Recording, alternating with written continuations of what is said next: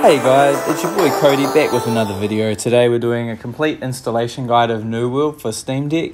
I've had a couple of other videos as you know, but this is the complete version and works flawlessly. So first thing you want to do is hold the power button, the volume up and the power button, and you'll get to this screen here. You want to go down and make sure you change your UMD to 4 gigabytes.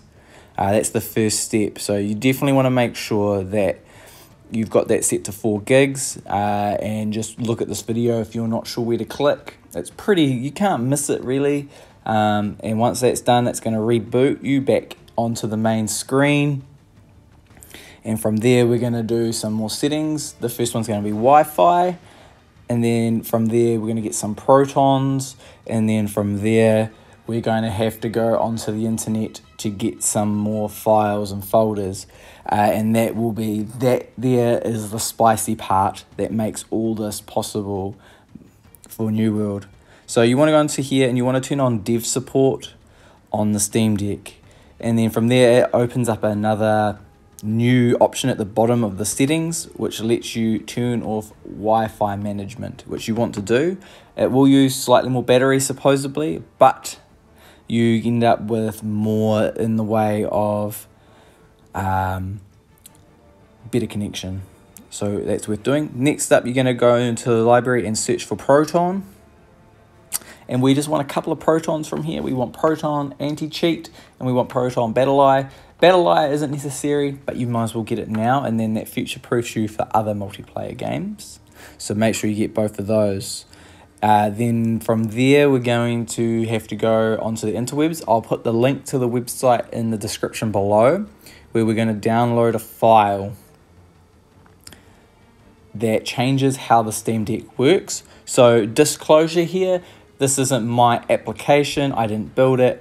And you know, you are fundamentally changing system settings of the Steam Deck's functionality. So buyer beware. I've done it, and I think a lot of people do it, especially if you're aware of the group Pixel Deck. He does it for all his games. So make sure that you're comfortable doing this. The process itself is really easy, and you get a great reward, which is a non-crashing version of New World, and it's wonderful, and I would highly recommend it. I will, but before you do that, you've got to go to console and you've got to set a password.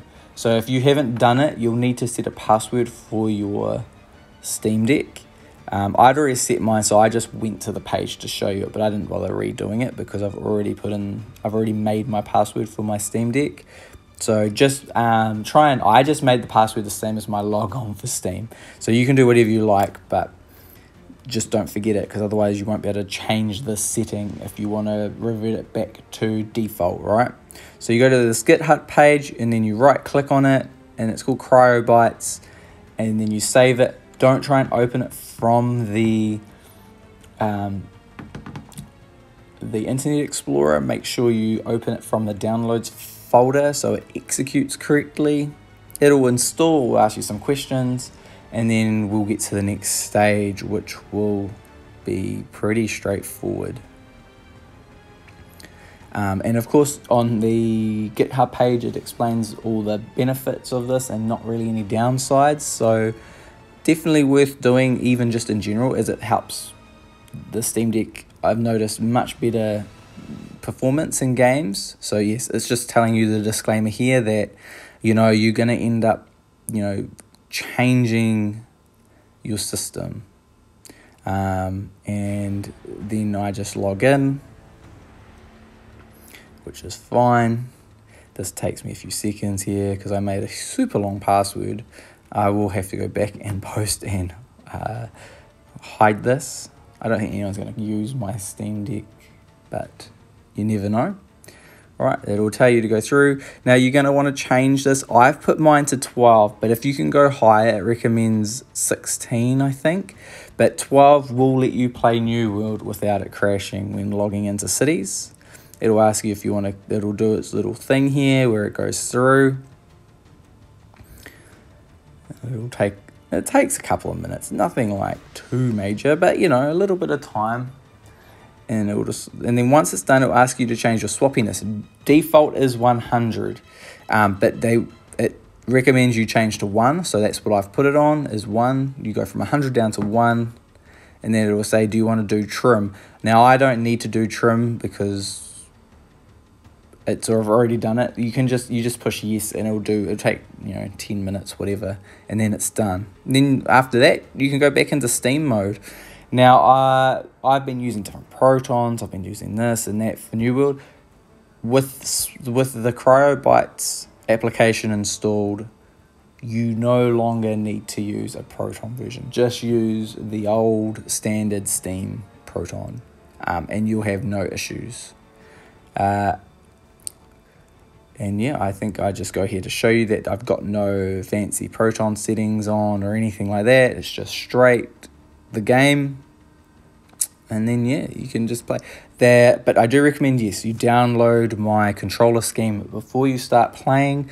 So to do that, you just go over to the search. They've added a search thing, which is freaking awesome, by the way, and then you just search for King Salami and you'll find my all caps download for my controller scheme, which I have a new video detailing that coming out in the next couple days as well. So we're at the end of the light, at the end of the tunnel, boys. This is the final complete guide on how to play New World on Steam Deck. So yeah, definitely download that, and then you can load up the game knowing you're basically ready to go, no more issues, zoom, and then we done. So my deck's going well. I'm really happy with this. I've got a few more videos for different games coming out in the next few days too, but I wanted to get this New World, these refined, completed, updated New World videos out of the way, because it's been a hell on earth trying to play this game with it crashing with the default Steam OS settings. So changing these is a net gain because all games run better, but again, this is completely up to you and it's a personal decision. I did it because I want to play this game without it crashing when I log in. So, and because of this change, we no longer need to go and go back to the home screen when it's loading into the server, as you'll see here. The load times are quite long, but if it's not crashing, I don't care, alright, at the end of the day. So I go through here, I show you all my settings. I still have everything knocked down quite low because I don't want any undue stress on the system. If I can get away with it being lower, the better, you know what I mean? So I just want that stability. And if you start turning up some of these graphical options, you end up with the dynamic resolution being a bit more forceful. So you might have a nice looking game, but you lose it all as it's dropping the resolution longer, so it looks muddier. So you end up it's a net gain of 0. It looks prettier until the resolution drops to cover the frame rate. So I wouldn't recommend it. The other thing is, make sure you lock it in game to 30 frames per second and lock it to 60 in SteamOS, and that will give you the best looking version of New World, even though no matter what settings you use, because as long as the game is internally locked to 30, the dynamic resolution scaler won't lock in so hard. I found that if you put it 60 or uncapped, but you still cap it with the Steam Deck to say 30, you end up with a very degraded picture because internally the game wants to run at a higher resolution or a higher frame rate. So definitely don't do that. And then yeah, here we go. We just log in, and I'm purposely in the city of Ebonscale, and the load times are, as you're going to watch here, reasonably long. You're probably going to skip through some of this, which is fine. I'm just doing this all in perpetuity because sometimes you watch a guide and it's cut up so much, you're like, something's gone wrong and they've cut it to make it look like it's all worked out as planned, or this works, or I don't know, so I'll do that like this, and of course you can just zoom past all me gabbering on, but I just want to show you that I'm not lying.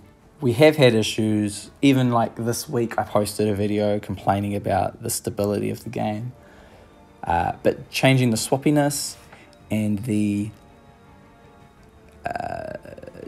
RAM setting thing, however it works, where you're going to use, depending on what size you pick, 12, 24, 16, whatever, that is coming out of your total memory of your Steam Deck. Okay, so I went for 12 as the minimum because I only have a 256 gig Steam Deck and I don't have additional storage yet. There you go, we've logged into Steam Deck and it worked. No crash, no nothing. We're in the city. I wander around a little bit here and then I teleport to Oxenborough just to prove that teleporting between cities works and you're not going to have it crash. Looking at time, you're getting about, it's saying an hour and a half battery, but I don't know whether to believe that because the other night it was telling me 2 hours. So I'm not sure what's changed there.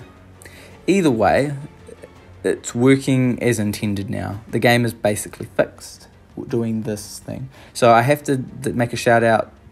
I think I made the shout out in the other video to the guy that commented and said, yes, swappiness and the RAM increase makes a difference. So I'm really, really happy that we finally have a situation where New World is playable on Steam Deck. There is a lot of steps, but it works, and it works really, really, really well. So I'm happy to say New World for life, baby. Nah, that's cool. If there's anything else I want to talk about before we finish up, not really. I think we're pretty good now. Just the load times, you don't normally teleport in and out of the cities that much, so this shouldn't be an issue. Again, if you increase the swap file size from, I'm on 12, right, to 24, 16, this might be faster again. But of course, as I was saying, I don't have the memory for that yet until I get an SD card. So we'll just do the 12. Yeah, this is taking its sweet old time. When I was recording this, I was like, my golly gosh, this is a slow load.